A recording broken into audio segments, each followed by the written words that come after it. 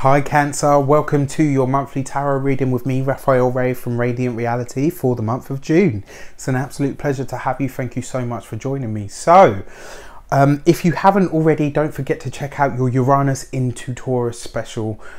If you're a sun sign, definitely. If you're an ascendant Cancer, especially. You know, I've said this to everybody. I would like to bless both of these decks with all forms of love, light, peace, prosperity and abundance, and I pray that the messages that come through are ultimately clear and concise. They help you on your path to your highest vibrational good. So in those special videos, I do tarot, I talk about the astrology. It's a 7-year transit. It's going to be a big one. It's going to change you and change your life in so many different, broad and diverse ways. So check it out, make sure you do. And if you are still with me 7 years from now, which I hope you are, I intend to do a massive talk about, you know, what it meant for everybody and how the predictions were on or off. So your actions and your interactions with the world at large this month. You got the Moon card.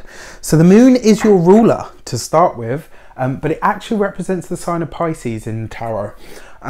So when you get the Moon card, this is about musing over the past. This is about looking into the past. It's about, you know, because it's about asking yourself about your instincts. And this is what I kind of feel, because this is your actions and your interactions. So this is what you will be doing. You will be combing through, and you know, Cancer is one of the signs most prone to go over the past and to look at things and to analyze them and, you know, dig through and sift through. I'm a moon sign Cancer, so you know, I do this quite a lot as well. You know, I mull over things in my mind. And your actions and your interactions. So the Moon, like I said, it represents your past. It represents viewing the past, understanding the past, troweling the past, but it also talks about your instincts. It also talks about your subconscious. It talks about, you know, the deeper aspects of you. It talks about the back of the head, the part of, you know, the deep part at the back of the head where all of the stuff that you don't necessarily let out on a day-to-day basis is held. That's where this stuff is kept. And when you get this in your actions and your interactions, this is going to see you getting into your instincts, getting into your feelings, really starting to, you know, to emote them. You know, and by tapping into your feelings and more importantly tapping into your instincts, you become, you know, it enhances your psychic gifts. You know, because the Moon represents your dreams, it represents your internal world. And the thing is, although psychic ability, you know, has, you know, and intuition is a massive part, don't forget we're humans, but we're animals as well. We've got fur on our bodies, you know, and it stands on end when we feel something or when something moves through us or around us that we can't necessarily see, or, you know, this is about learning to intuit that stuff. And I think this month you're really going to be searching the data banks of your... That really freaked the life out of me then. Something's just switched on outside, you know, just like that. Like my hairs are standing up on end now. Yeah, I love the way this stuff works. It truly does amaze me.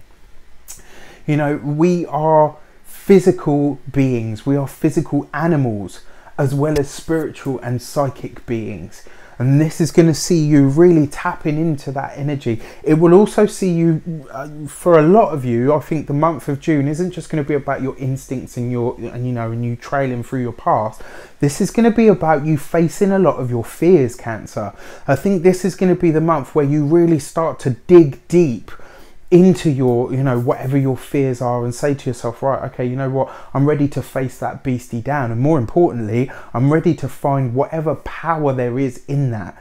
And if you can dig deep into your past and dig deep into whatever your personal issues are or the things that you can't hold, you know, that you find hard letting go of, if you can do that and find some way to really, you know, do it and let it go, you release the knots that you tie in your soul or even in your physical body. And when you can do that, that energy is free. It's yours for the taking and it's yours for the use. I see this Moon card in your actions, in your interactions, as Cancer facing their fears this month. And not just facing their fears, but facing their fears and winning. So your money and your materials this month. This is your finances, your home, your job, all of this stuff. Can be all of the above or just one specific area. So you get, oh, look at that. Absolutely stunning. You get the 10 of Pentacles. This is going to be a good month for money, guys. This is going to be a really good month for financial abundance. It's going to be a good month for financial understanding as well. It's interesting because, you know, when you read these two cards together, I kind of see by facing your fears and approaching the things from your past, you're going to be freeing up a lot of energy, and that energy's got to go somewhere. And I kind of feel like you're going to divert it into making and creating more abundance and more wealth for yourself. The 10 of Pentacles is total abundance. You know, and I would even go as far as to say, this is you trawling through your past and saying, right, okay, what were my ideas? You know, and if you're letting go of the fear, it's like you're able to truly embrace an idea, to run with it and say, right, okay, you know what, I'm fearless now. And in that fearlessness, I'm going to go for this idea. I'm going to make this idea happen. I'm going to make it work. And that starts to build a momentum. It starts to make things happen for you. It starts to make things possible for you. The 10 of Pentacles is the happy home, the abundant home. It is family business. You know, Cancer does really, really well from working from home. I mean, I'm a moon sign Cancer. Fair enough, I'm a sun sign Aquarian and a Leo rising, but I'm a moon sign Cancer. My home is my power base. And this is a home-based business, and it, you know, it's something that I'm blessed to say is growing from strength to strength. But this is, you know, it's about your dwelling, it's about your home, it's about your finances, it's about, and the beauty of it is there's enough of it to go round. You can share this with other people because it's so abundant. This is a really good month for money, and this is a really good month for you to implement any ideas that you have that could potentially bring you money or be lucrative for you. And by letting go the fear, you free that energy up to pour into these ideas, and that is a really, really exciting prospect. Your communications with the world at large. Have a look at this. Oh wow, okay, so you got two. You got the World card, which is new time. You know, when you see the World card, it's the end of an old cycle and the beginning of a brand new one. And this opposes the moon. So this is like your past. And the World card, although it's number 21, it's actually the 22nd major arcana. Wait till you see what I've got behind this. You know, really exciting, really mind-blowing. It's opposing the World.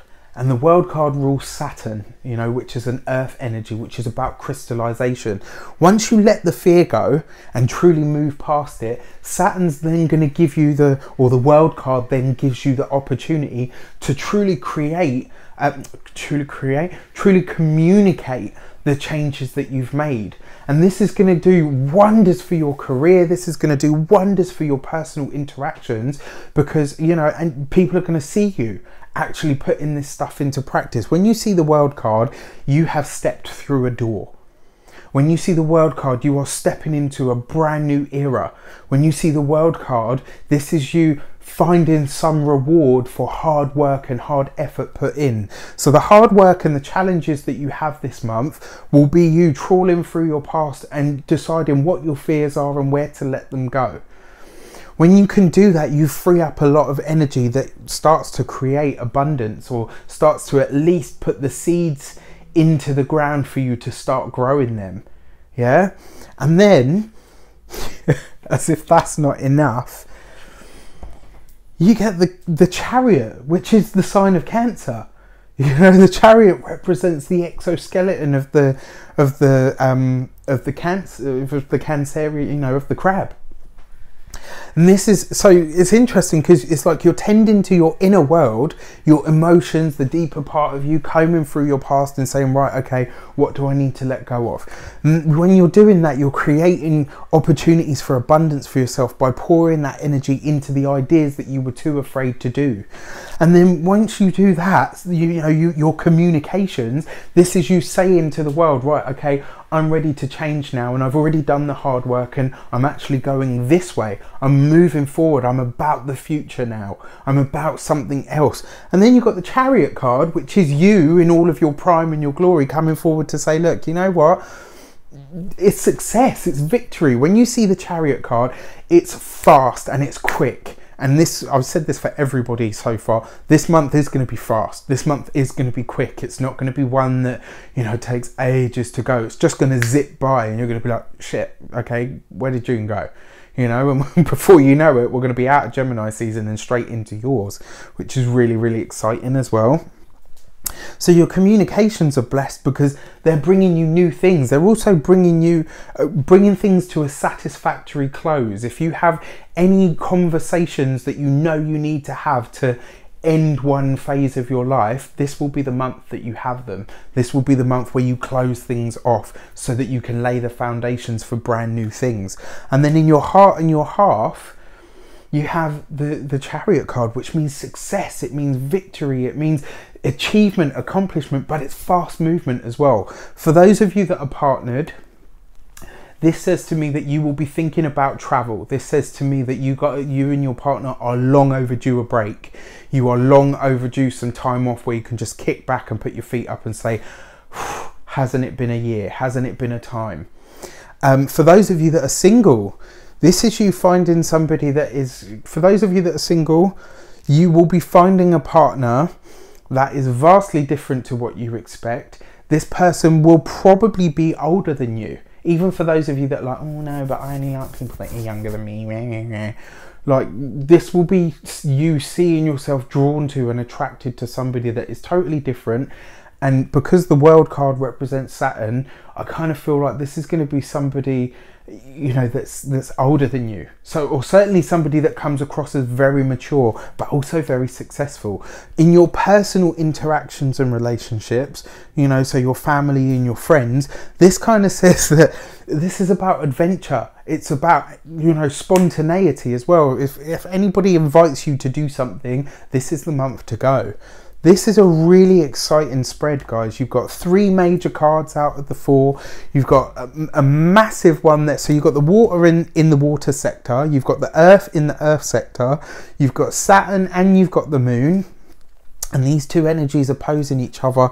You know, you are definitely clearing out your closet. You are definitely clearing out your past and making way for a very, very bright future. And that is truly, truly exciting. Oh, don't get so carried away with the message here. So your key for the month, the extra message that the tarot has for you is strength. Look at that. I mean, this is about you taming your emotions. And once you've got a true handle on your emotions and how to work with them and how to focus and channel that energy. And the really interesting thing is, the Strength card has come up for every single sign. And the Strength card represents the sign of Leo, but it also represents our ability to channel our emotions and discover a strength that we never knew we had. And it's come up for every single reading so far in some way, shape or form. And that is truly, truly exciting. It represents the Lion. This is about finding your royalty within yourself. You know, we've just had the royal wedding. This could, for some of you, be you finding your personal prince or princess to marry. You know, that it is that kind of energy. For those of you that are in established bonds, this is blessings, this is abundance, this is money finally making its way into your life. This is, you know, so much wealth and so much abundance that it overflows, that there's enough to give to the people that you love and care about. You know, this is a month to play the lottery.